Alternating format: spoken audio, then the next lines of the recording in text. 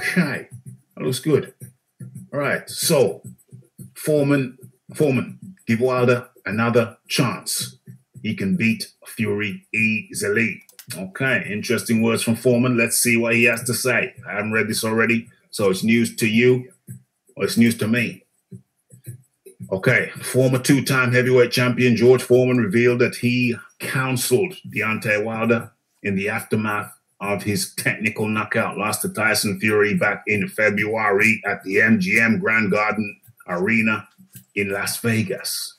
Okay, so Wilder suffered his first career defeat and lost his WBC heavyweight crown when he was dropped multiple times and stopped in the 7th round after his corner threw in the towel. Mark Greeland, to be precise.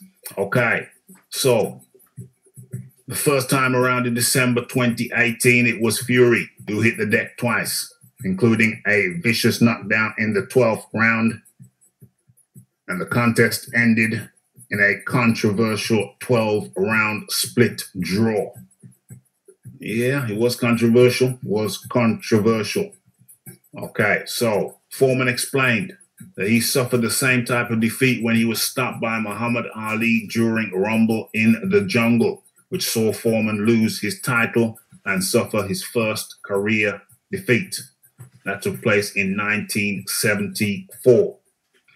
I had a nice conversation with Wilder, nice conversation with him. We talked because I was in a position where I lost unexpectedly in Africa. Only I know what he's going through, Foreman tells TMZ Sports. He's going to have to live with it, the Fury loss. But I can show him how to live with that and come back better. We talked a lot along those lines. Foreman believes Wilder, with the correct adjustments, can beat Fury and can win the trilogy fight in style. Not only can Wilder beat him, but he can do it easily, George added. Give him another chance. We'll show you, said Foreman. Okay, that's very, very interesting.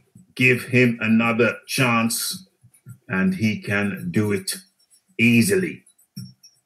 But I think the key terms here, which we can't overlook, is the term with the correct adjustments.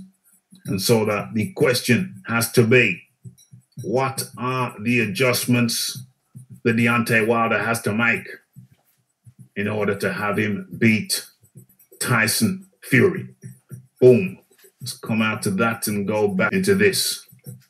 Would it be beneficial for Deontay Wilder to step aside? I think this COVID-19 thing has been a blessing in disguise.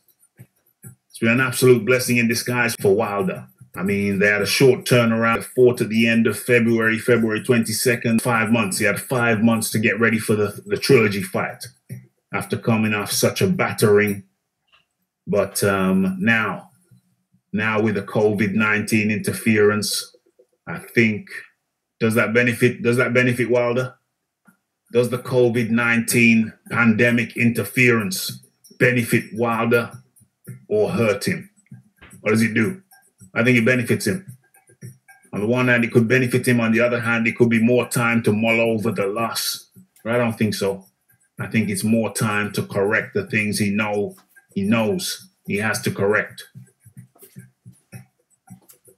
He's got to strengthen those legs, but that's the least of his problems. He's got to know how to move his legs. He's got to get some happy feet.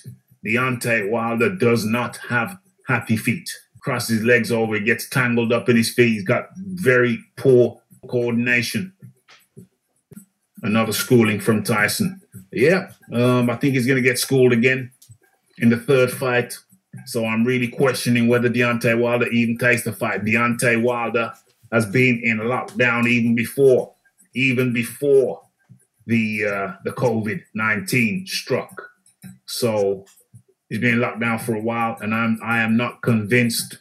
I am not convinced that Deontay Wilder takes the trilogy fight straight away. I am not convinced, but it's going to be interesting because AJ took his rematch straight away. So I think there's pressure. There's pressure from over the pond for Deontay Wilder to do likewise. Ped up in the building, and I didn't know you were a Masvidal fan. So that's cool. How do you do? Okay. He's got to do the ring walk in a mankini. That is going to have to be the uniform for Wilder. If he wants to come out on top next time around, he's got to preserve those. Got to preserve those chicken legs. We got here. What else we got here? Okay.